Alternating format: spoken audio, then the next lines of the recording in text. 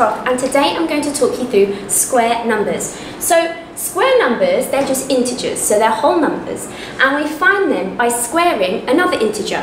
So when you multiply a whole number by itself, the result is always a square number. So let's have a look at the first few here. Number 1 is the first square number, and to find that square number we have to do 1 squared, which is 1 times 1. To find the second one, this one here, we have to do 2 squared, which is 2 times 2, which gives us the 4. For the next one, we do 3 squared, which is 3 times 3, which gives us the 9. And then we do 4 squared, which is 4 times 4, which gives me the 16. So you're squaring these whole numbers to calculate the square numbers below. So for the next one, we're just going to continue the pattern, and I'm going to work out 5 squared. Well, 5 squared is 5 times 5, which is 25. 6 squared is 6 times 6, which is 36. 7 squared is 49, and so on. So it's a good idea to try and remember these first few square numbers. I would say up to at least the 10th square number, which is 100.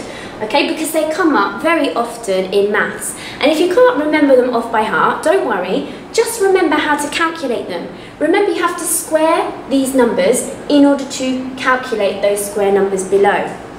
So down here, I've got some larger numbers. Now, I'm not suggesting that you remember all the square numbers up to the 300s. I'm just going to explain to you how you can work out whether or not these are square numbers. So in your calculator, you will try and square root the number. If you can square root it to get a nice whole number as your answer, so an integer, it means it's a square number. So if you square root 324, you get 18. So this is an integer, it's a whole number, which means 324, it is a square number.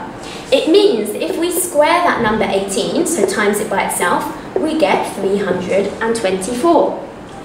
But if we put this number in the calculator, this time it's a different story.